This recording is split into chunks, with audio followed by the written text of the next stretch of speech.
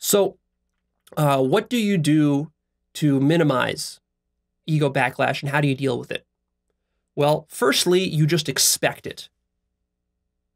You want to understand your mind as this harmonic oscillator. And you want to appreciate the homeostatic forces which are keeping you alive. So it's not that your mind is evil or bad in kind of pulling you back. Your mind is just very safety and survival oriented. And it has to be to keep you alive. And you know, sometimes you can really appreciate the power of homeostasis and the value of it. Like, for example, when you have a terrible psychedelic trip, a really bad one, like a really gnarly one that scares the shit out of you. But then you're thankful the next day because your mind brings you back to normal. Within a week, you're back to normal. You forget about the trip. It's out of your mind and you're just back to normal. And you're thankful for that because you don't want to be stuck in that horrible state of madness that you were in when you were on one of these very deep psychedelic bad trips. So you can appreciate that. See, there, homeostasis is working in your favor. It's making sure you don't go crazy. Because if it was that easy to shift your mind, you could easily like take a psychedelic, shift your mind into total madness, and then stay that way for the rest of your life. Now that would be a problem, wouldn't it? So the homeostasis is there to protect you. Now, of course, just like an overprotective mother or father, the effect on the child can be very damaging, even though the intention is good. And that is sort of what happens, is that all these survival mechanisms that we built when we were a child and early adults, they turn out to be not as necessary as we thought they were, especially after, you know, we've kind of outgrown those various risks and dangers that we faced. Now we don't face them anymore, but those habits that we created in order to solve those issues are still there, and they're still running our lives. So very importantly, just expect that ego backlash will happen. Any significant change generally comes with suffering. It's going to come with fear. It's going to come with various emotions that come up. So when this stuff does happen, if you're making a big change in your life, start to label it. Explicitly call it out as an ego backlash. So when it's happening to you, you can just say to yourself, oh yeah, that's the ego backlash that Leo was talking about. Oh yeah, there it is. That helps you to get some distance from it so you're not totally sucked in and absorbed to it. The next step is to observe it as mindfully as possible. And this is where it helps for you to have a meditation habit and to do these various kinds of retreats that I'm talking about, or to do psychedelics. All of these develop more mindfulness within you. So if you have some mindfulness skills that you've hopefully built up already, then you want to apply those in your moment of sadness, depression, fear, and general contraction. So generally what happens is the ego contracts. So as the ego contracts, the more mindfulness you have, the more easily you can observe the contraction without getting sucked into the contraction and acting from the contraction. And very importantly, at this point, if you're mindful enough, you want to remind yourself not to make any kind of drastic, major life decisions in this state of contraction. Because you could easily make some kind of foolish, rash decision like, I'm leaving my family, or I'm divorcing my spouse, or I'm quitting my job, or you could even get to the point where you say, I'm killing myself. Be very careful about that, because this can be dangerous. You want to make sure that you don't make any kind of major life decisions when you're feeling negative, when you're feeling crippled by fear, anger, sadness, or anything like this.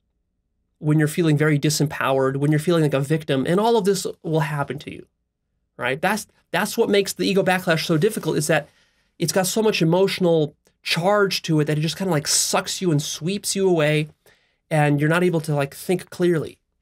All of your lofty high ideals, all of the reasons that you were pursuing enlightenment and spirituality, and the reason you were pursuing self-actualization, the good person you were trying to become, all the love and the beauty of life, all of that gets stripped away from you in this moment of ego backlash. You don't have it. You're feeling very negative. At that moment, it's going to feel to you like there's no hope. Your life is going to be terrible, and that spirituality will never work for you, and you'll never get enlightened, and you'll never be able to change your diet, and you'll never be able to find a good job, and you'll never be able to get a good girlfriend or a good boyfriend. You know, you're going to feel very negative. And you want to make sure to remind yourself not to make any major life decisions at that point. Just mindfully observe the suffering. I have an episode called How to Deal with Strong Negative Emotions. That's a very important episode for when you're in this, the sort of the depth of the ego backlash, so that you can just kind of suffer it mindfully and let that suffering actually purify you and grow you. And so there's sort of a silver lining to these ego backlashes. In a sense, it's terrible because you're like at the worst that you would feel in your life during these moments. And it also feels like you're not making any progress. But at the same time, if you're able to suffer it mindfully, that suffering will purify you. And in that, you will actually make your greatest progress. So this is another one of those very counterintuitive things, these things that kind of go full circle. It's precisely when you're backsliding that you have the opportunity to learn the most about yourself and to grow the most. But it's also precisely because of that that it's the most difficult for you to remain mindful during that moment and to maintain all of your good habits. And that's another way to deal with ego backlash is, as much as you can, try to maintain your positive habits, even if you don't feel like it. So if you're in the midst of an ego backlash, you probably won't want to meditate that day. You'll want to skip it. You probably won't want to observe your diet that day. You'll want to go splurge on some cheesecake. And you probably won't want to be nice to your children or to your friends or to your family members. Push yourself just to be nice anyways.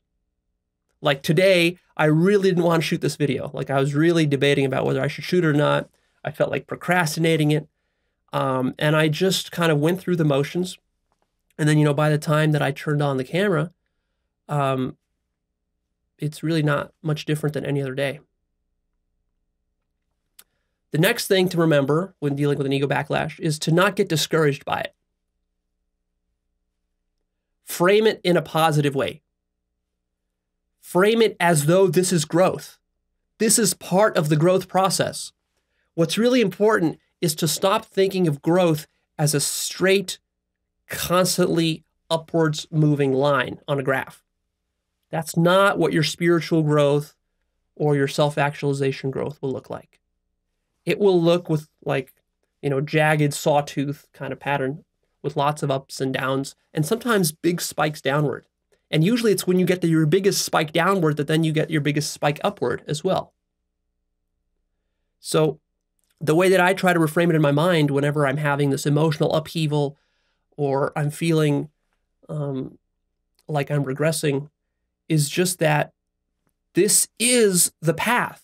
This is the growth. I'm growing right now as I'm doing this, as I'm suffering through this. This is the growth. That's a really important reframe. And also how you deal with it is that you stop expecting quick fixes and easy one-time solutions.